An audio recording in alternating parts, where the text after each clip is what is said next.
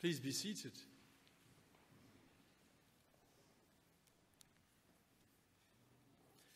Our opening hymn used the words indescribable, uncontainable, incomparable, as it was reflecting on God. Today I want to celebrate God who is mystery. And yes, celebrate. And we'll start with Latin. Who did Latin at school? I did 5 years from standard 3 to standard 7 or something, and then I gave up. All I can remember was a moa, mass, a mat. So maybe you understand this without having to look up the translation. God is mystery. But what's important for you and for me to remember, when we say God is mystery, that doesn't mean we can't understand. What it does mean is that our understanding never ends. It is always being deepened. So by saying God is mystery is opening a door to a deepening understanding journey that never ends. Mysterium tremendum et faciens means a mystery before which humanity both trembles and is fascinated, is both repelled and attracted. So God can appear both as an wrathful or awe-inspiring, or as gracious and lovable. So the mystery of God can be tremendous and fascinating, or one that, keep away from me, as Peter did in his first encounter with Jesus. So what does it mean? Today I just want to talk through 4 very simple points. Don't box God. What's that? What you see is what you get. Surprise! Medicate. Don't box God. Moses was told not to box God into the old Egyptian god ways of thinking, or of his father-in-law priest of Midian. I am who I am. Don't tell me who I should be, and I will be who I will be. Don't box me, God is saying. I have a history with you. I was the God of your fathers, but don't box me. Jesus too. Who do you say I am? Who do they say I am? The disciples pulled out of their boxes, out of their options. Jesus allowed them to play with the ideas. And when Peter got the big truth, Jesus, keep it quiet, hold on to it in tension and in confidence. Why? Because he knew if it leaked out, people would have jumped out of boxes, pushed him into boxes, and there would have been even more chaos with understanding him. We see it, his interactions with the religious leaders of the day, always trying to box God. Jesus didn't fit into their boxes. Did that upset them? When we box God, we do this to our detriment. God will not be boxed. So why do we want to box God? Largely because of our need for control. When I understand God, I can put him in a little box. Then who's in charge? Me. God says, no, you can't box me. I won't be boxed.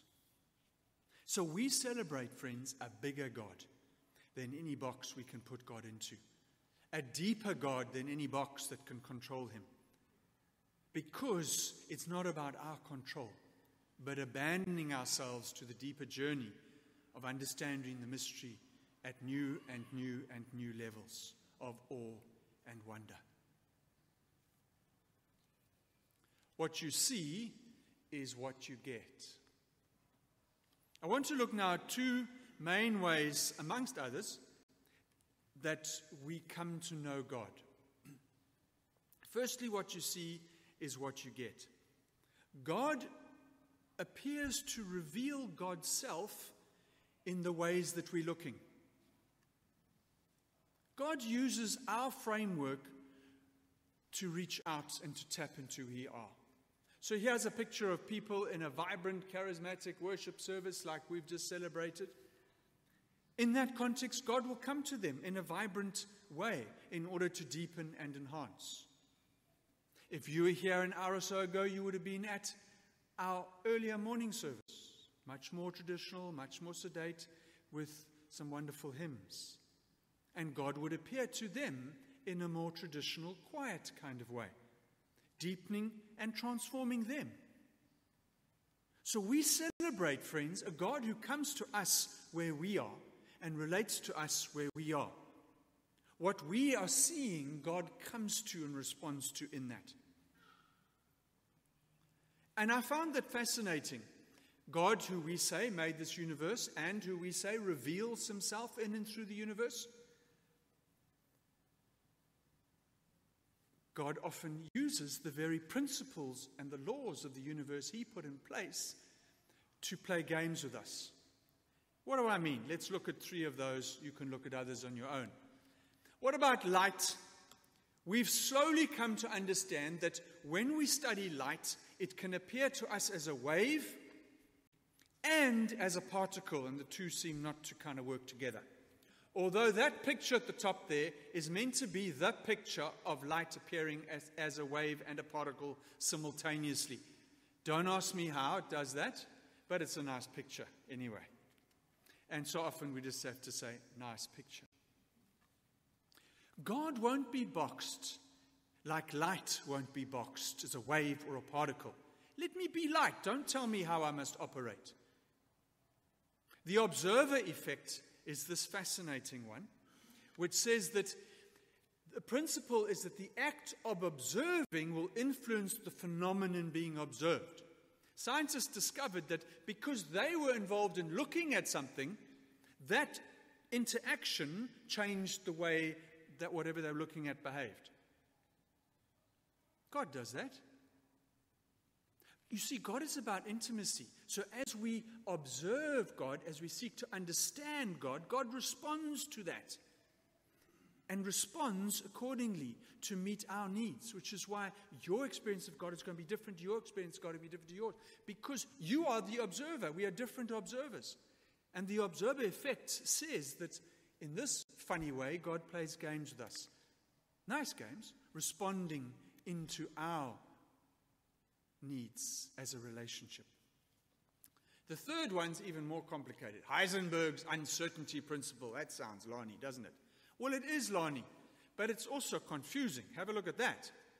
It states that the more accurately the momentum of a particle is measured, the less its position can be known, and vice versa. And boy, that's so true with God. The more we hone in and understand one aspect of God, the more blurred another aspect becomes. We thought we had nailed. So we get back into that and we hone in there, we make sense of that, and then the other one gets blurred. Hey? So God plays around with the principle that Heisenberg named after himself, but God put it there in the first place. Maybe it should be God's uncertainty principle Heisenberg discovered and we experience in our own relationship with God. But this is wonderful, isn't it? The God who we are trying to understand reveals God's self to us in so many different ways. We are part of the process. One minute God says, I'm this. Next minute God says that. We've got to hold the tension. It reminds us that we're finite, that we can't put God in the box. The second main way that God reveals God's self to us is almost in contrast to that one. And it's this. Surprise! Did I wake anyone up? The God of the Bible is in the business of surprising his people with his plan, his care, and his future for them. God touches us in a surprisingly personal and transformational way. But why is God so surprising? Why does he work this way? Well, Scripture's full of these hints. For one, God doesn't think on a human level. We know the Scripture. My thoughts are not your thoughts. My ways are not your ways, from Isaiah. God seems to like working contrary to the world's wisdom, Corinthians. But God chose what is foolish in the world to shame the wise. God chose what is weak in the world to shame the strong. God chooses to associate with people we don't like. That rattles our cage. We don't like God doing that. But God does anyway. I want to say something about a surprise. A surprise is a surprise. What it means is you can't live in the state of a surprise permanently. Why? It just becomes stale. You know, when people jump out at you and it's a nice surprise the first time, you've always got the little kid who's done it the 7th time and you've got to act surprised. Eh? If God was doing that all the time, we would say, God, grow up sometime. But also, we have a tendency to take a surprise and make it the norm. Peter did that up the mountain, transfiguration, amazing surprise experience. Jesus with all these Elijah and Moses. Wow. What does he say? Let's build something we can remember this. Let's build a church here, a temple here, a place here, a shelter. All around the Holy Land, some of you have been there. All you got is buildings to commemorate. People like to fixate on things. If we do that in our lives, we're going to be disappointed. A surprise is a surprise for a purpose. A mountaintop experience is a mountaintop experience for a purpose. You can't stay there. You need to respond to it by not trying to recreate it, redo it. No, accept it for what it is, unpack it, and live out of the learnt experience from it. Don't try and go from a high to a high. It doesn't work in our Christian faith. I see too many people trying to crank up something or trying to live in the one experience they ever had, and it's kind of fixated them 20 years ago. The great saints of our history, when they had the one experiences, and most of them only had the one, they spent the next 30 years unpacking the one experience, deepening their misunderstanding of the mystery who God will be. The second thing about surprise is this. Every time you're going through a very dark moments or periods in your life, remember, like Eskom, God has switched the lights off. But instead of Eskom, because God wants to throw you a surprise party. So hold on with some kind of expectation. We often talk about things like dark nights of the soul and the spirits and all those negative things. But remember, when the people come out of them, the depth and the surprise is amazing. So we celebrate a God who is a God of order, but also a God of disorder, and then a God of reorder. And the reorder is always new and transforming and fresh. A God who out of the darkness brings the blinding light. And all we can do is say, wow, aha, now I see. And the last one, do you remember the fourth one? Medicate yourself. See the pill box? When you get to my age, and a lot of you are there and beyond, and some of you are younger, and you have to take daily medications as part of life, eh? And they need to be daily. You can't have a once-off surprise medication. Yes, for certain conditions that works. But for most of us, it's a chronic condition. So we need to be regular. And when you don't, you know about it. Or your doctor tells you, you know about it. It's the same in our spiritual journeys. We need good, regular doses of the right amount of spiritual disciplines, because that's the medicine that heals us, transforms us, changes us inside out. Big surprises are wonderful, but we need the regular moments of Bible reading and prayer, of study and reflection, of silence and solitude, of gaining insight and applying it, of believing and trusting, of learning and relearning and living. We can become, and all of you who know this for yourself, unhealthy if you don't take your regular medicine, your regular God-given vitamins. So the question, what are you doing to bring change into your life on a regular basis, allowing God to work deeply and transformationally as you regularly medicate yourself? Or you're once a year when it's Lent kind of person. You're trying to zoom it all up. Hopefully it'll last for the next 18 months. No, what's many months? 10 months or something. I don't know. How long is Lent? So here's somebody's suggestion. Divert daily, withdraw weekly, maintain monthly, and abandon annually. Daily, divert from the distractions of the world with quiet times, with daily Bible reading and prayer. Weekly, withdraw from the busy schedule. Do a Sabbath. Come to church. Go during the week to a home group. These are withdrawal opportunities that are part of the rhythm. And if you've been part of any of those, you know what it's like when you don't. You feel the physical withdrawal in your body. Maintain monthly. Find a time once a month you do something new and special. Join our every third Saturday quiet morning. It's a kind of monthly dig deep, which stimulates us in different ways. We changed our third one, which was meant to be yesterday, for next week, so you can still join in. And we're going to listen to Michael Cassidy share some of his wisdom as being someone who has medicated himself with God for a long time across at St. Margaret's from 10 o'clock. You do have to then have some discipline because you will miss a particular rugby game of some sorts. Abandon annually. Go on holiday. You don't have to do religious-y things all the time. Have a good time on holiday. Maybe you do want to take a retreat annually to recharge your batteries. These are important aspects of living the Christian life and medicating ourselves on this journey. God has designed us in particular ways, and He needs to work in us in all these different ways. So please don't box God. I spend most of my time in ministry, and Mandy does as well, unboxing God in people's lives. They come to us and they box God.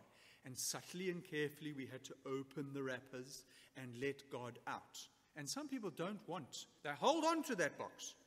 They don't want us to open it because they are scared of who might pop out. Remember, God will meet you where you are. What you see is what you will get. Wonderfully true and wonderfully deepening. But be ready for the surprises. Some people get surprised, and because they're not ready for it, they don't even know it happened. And lastly, do the medication, people. Take your pills. Get out there and do the spiritual disciplines that we know and the spiritual giants of the past. That's what kept them going. They had their surprises, but it was the daily medication that made them the saints we call them. Amen.